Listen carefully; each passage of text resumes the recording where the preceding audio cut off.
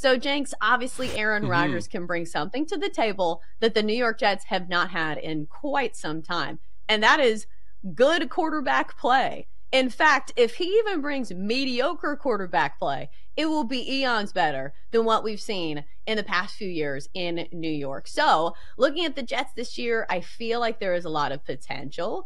And if you like the Jets to win the AFC East, they have the second shortest odds. They're plus 180 behind the Bills. To win the AFC, they're 10-1. And to win the Super Bowl, they're 22-1. So, what are your overall thoughts on the Jets this year?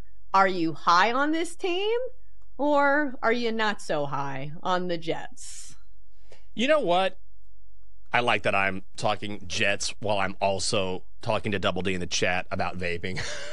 You know what? You need to vape a little bit if you want to talk about the Jets. You know why? Because the Jets are a team, Chelsea, that I just want to sit back and watch.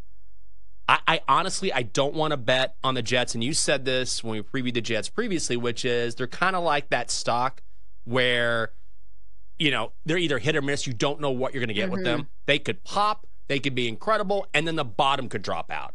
And so, for me, just because of all the storylines, and I will admit, and I was going to ask this to you too, it's hard for me as someone who is honestly, I'm exhausted with Aaron Rodgers. I'm fascinated to see how he's going to perform this season on the football field, but it's been a full 2 years or at least a year and a half of hearing all of his thoughts, where he's traveling, what he's thinking, where he's going to go, his political opinions. Like, I don't care any longer. What I want is for you to play some football.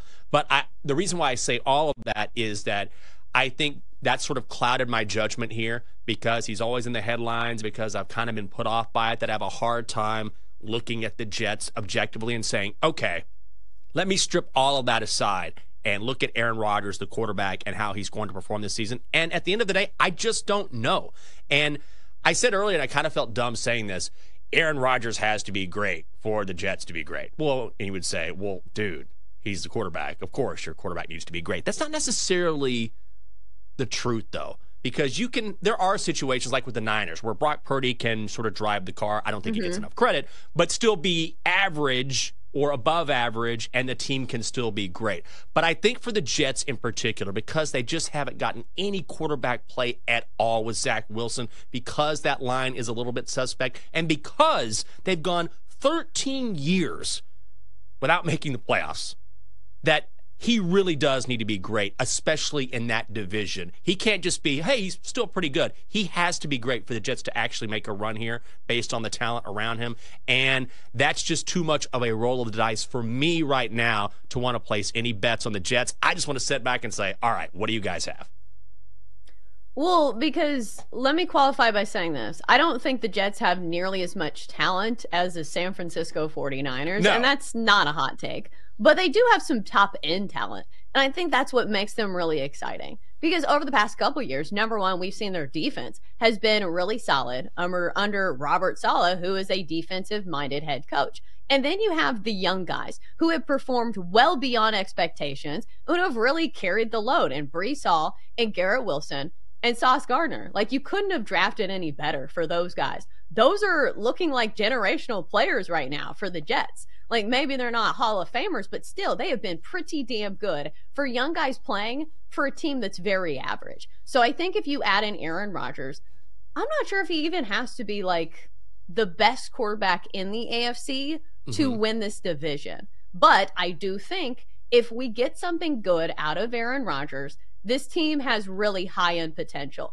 And in the betting world, these are the teams you kind of want to look for. The teams that, okay, maybe they fall flat on their face, but they could upend some of the best teams in the AFC. Yes, the AFC is very tough, but I feel like you bet on the Jets one of two ways. You either say this is a Jets team that's going to win the AFC at 10-1, or you bet on them not to make the playoffs at all for plus 125. Because here's the thing, when you play in a big market like New York, if the wheels fall off, it feels like they absolutely crumble beneath you. And you know the media is not going to go easy on Aaron Rodgers. And we've seen Aaron Rodgers under pressure from the media, and he does not do well under this type of pressure. So, Jenks, can I talk you in to the Jets missing the playoffs at plus 125?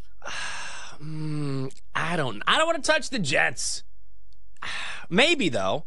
Here, I like the Dolphins. I've said this, and I'm going to keep banging the drum here. I know we've heard from experts. J-Rod was on this show a few days ago, and he knows the Dolphins more than I do. And he was saying, that defense is a little suspect. I happen to think the Dolphins' defense is going to surprise us this season. So, to me, when I look at the Dolphins, I think, man, if that defense improves, I think Tua gets his money. That offense is unbelievable. It's only going to get better, I think. I think the Dolphins are a real threat. The Jets do have a great defense, but offensively, I still worry about them. And if the division weren't so competitive, then maybe I am talking myself into the Jets not to make it playoffs. But Aaron Rodgers is, again, he's such not just a lightning rod, but the pendulum can swing, I think, either very much in the Jets' favor or very much against them. I feel like they're the variable when it comes to the Jets is such a large swath. It's volatile. That's what I'm looking for. So it's just so volatile there that I'm not quite sure that I want to place any money on a team that is so volatile where I can see a lot of different scenarios playing out in ways that have a lot of different outcomes. And I'm not quite sure that when it comes to all the bets you can make in the NFL, all the teams that you can look at, that I want to put my money on a team where I truly can't figure out I'm guessing. When you're trying to place a bet and you're like, I just can't get a read on this game. I feel like I'm guessing and I can make a case for either side, and that tells me to move on. That's how I feel when it comes to the Jets. Well, that's why if something is volatile, you either bet on it to be really good at a cheap price, like to win the AFC at 10-1, or you bet on them to be very bad at plus money. So I think it's like one of those two things, but nothing in the middle. But Jenks, I do think there is a bet that we both agree on, and that's in the props world. Because think to yourself, okay, if the Jets finally get some decent quarterback play, Garrett Wilson is going to be incredible. Because look at the numbers that he's already put up with guys like Zach Wilson at the helm. Had over 1,000 receiving yards last year. His number this year is only a little bit higher at 1,100 and a hook. Juice to the over at minus 120. I feel like when you look at the depth chart for the Jets, it's going to be Breece Hall, who's number one. Mike Williams, they brought on, of course, somebody from the Chargers who has elite top-end skill, but somebody who is rarely on the field, it feels like. I think Garrett Wilson is going to absolutely feast this year.